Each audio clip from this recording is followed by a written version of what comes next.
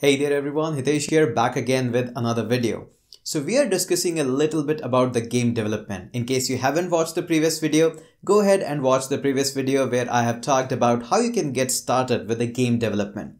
So in this video, we'll be talking about what actually is a game engine and few components that game engine take care for ourselves. So this is gonna be a pretty interesting movie. Let's get started.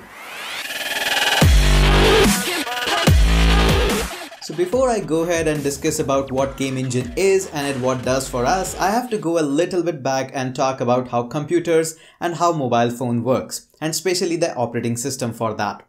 Now let's talk about the computers. At the sole heart of the computer, if I just say that computer just work on zeros and one, or simply the low voltage or high voltage, you can understand that. That is pretty obvious. You have learned that in the school or maybe high school as well.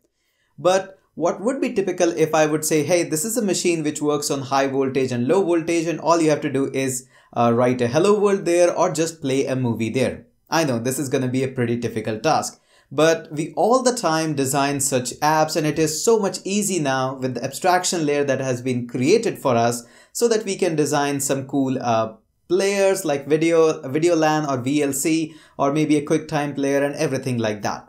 And similarly, if I go on to the mobile, if I'll give you some chips and say, hey, you know what, you have to utilize camera with that. But look how so much easy it is to code an app in Android or iOS or Windows, whatever it may be, that you just have a simple device in your hand and with some touch screen, and you are able to open up a microphone or maybe a camera or maybe a GPS setting. So the layer of abstraction is so much good. Now you might be wondering why I am saying all of these things. I'm just saying all of this to set a stage for you.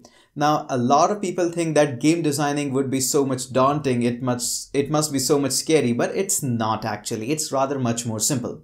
What makes it simple is, just like in the Android, it's the Android operating system on which you can design your app. Similarly, we do have some game engines which makes our job so much easier. But again, it's a rather bit more advanced than the app development, but again, it's much more simpler with the help of game engines.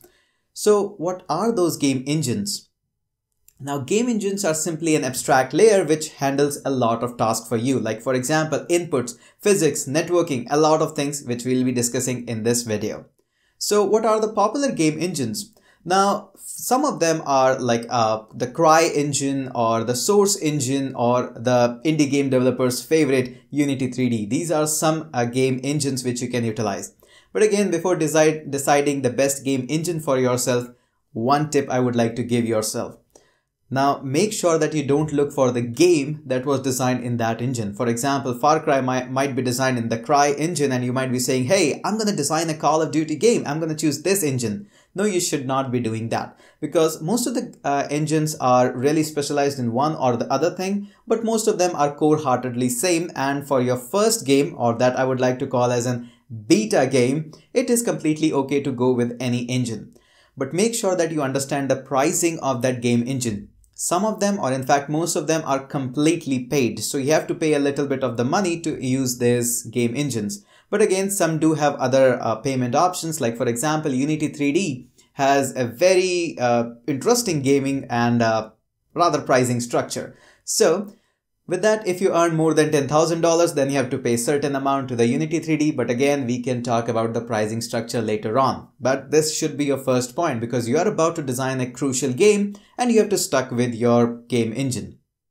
Okay, quite a lot of stuff with that. Now let's go ahead and talk a little bit about what kind of things the game engine handles for yourself. Now, the first thing that the game engine does is handling the event and the polling. That is just the input. So for example, you might be having a lot of input when you play the game. For example, you have keyboards, you have mouse, your joystick access changes a little bit, and just like that. So we use majorly a mapping table. Now, all of the game engine call that with a different names, but usually it's the mapping table, in which certain kind of input are injected, and based on that input, we just utilize what would be the position of the player, or what would be the axis that we'll have to rotate, or do we have to shot a fire, or we have to trigger some script to trigger the shot, or maybe reload the stuff, and just like that. Now, this is all handled in the input stuff, and again, we don't have to worry a lot about that. We just have to call a function or do a quick click, and everything is being handled by the game engine itself. The next thing that game engine handles for ourselves is the 3D graphics. Now, I'm not just talking about the 3D model that you have created in the Photoshop, but yes, somewhat like that.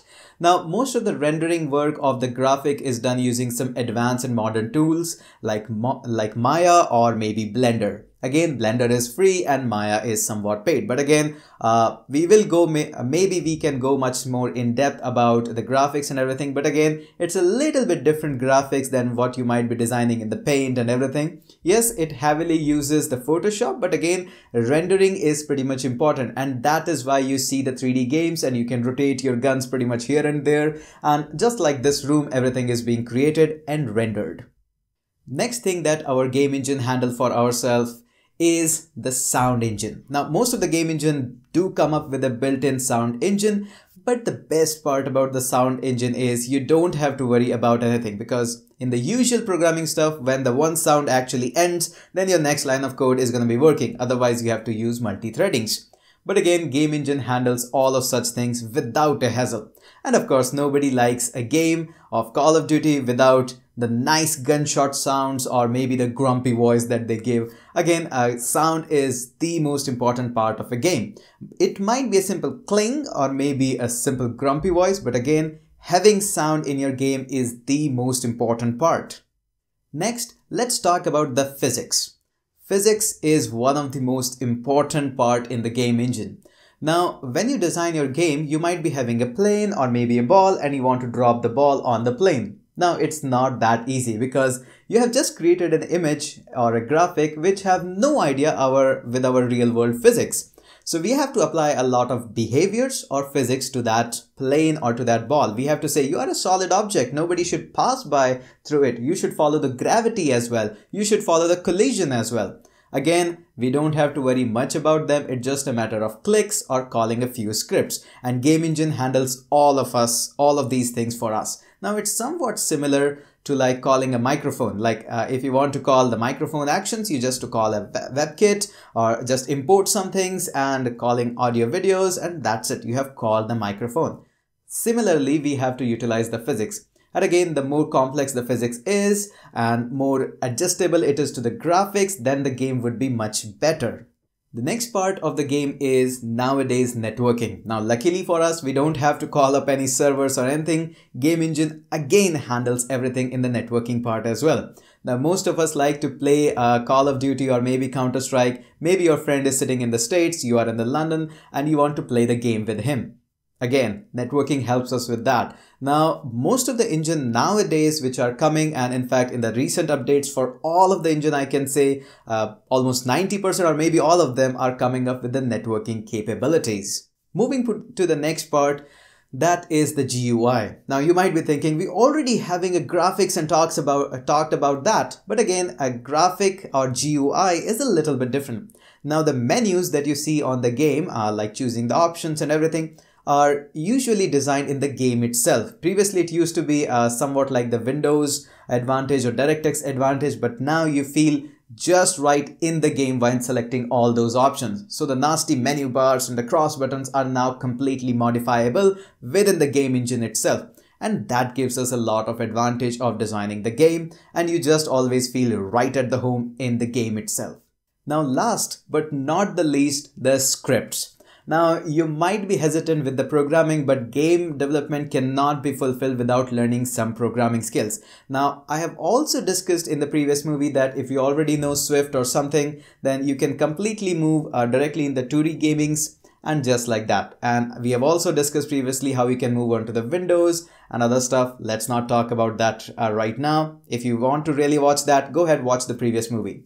But again, scripts are really the most important part. And in fact, most of the behaviors that you add to your objects, like your machine gun man or maybe your plane, maybe your balls, are everything done by scriptings. Not most of them, but really, technically it's most of them or all of them, but you don't have to worry much about that. There are a lot of functions which are already built up for you. You just have to call them, modify a few variables, and there you go. So in fact, most of the behaviors that you would be adding would be highly based on your game engines. And again, some game engines like Unity use C#, some use others. So there is no such one thing that you really should be focusing like, I'm gonna be learning Python and I'm gonna be designing a game. Yes, you can, but I think you would be much more satisfied by the decision and choosing a language once you do a little bit research about your specific game engine, what you're looking for. And based on that, then you can focus up on the programming or where you want to go. For example, as I have said quite a number of times, you have to learn C# for the Unity, and you can design some of the quite good games in the JavaScript as well, but most of them are 2Ds. So again, do a little bit of research. Now you have plethora of knowledge about the game development. I think you would be pretty happy with that. So go ahead, find out your favorite engine, have a little bit research on it, find out what programming language you can utilize to code in that particular game engine. Is it free? Is it not? And what you will be having with that. So with this, I would say if you haven't yet, do subscribe to my channel. If you liked this video, make sure you hit the like button. It is really the motivator for me.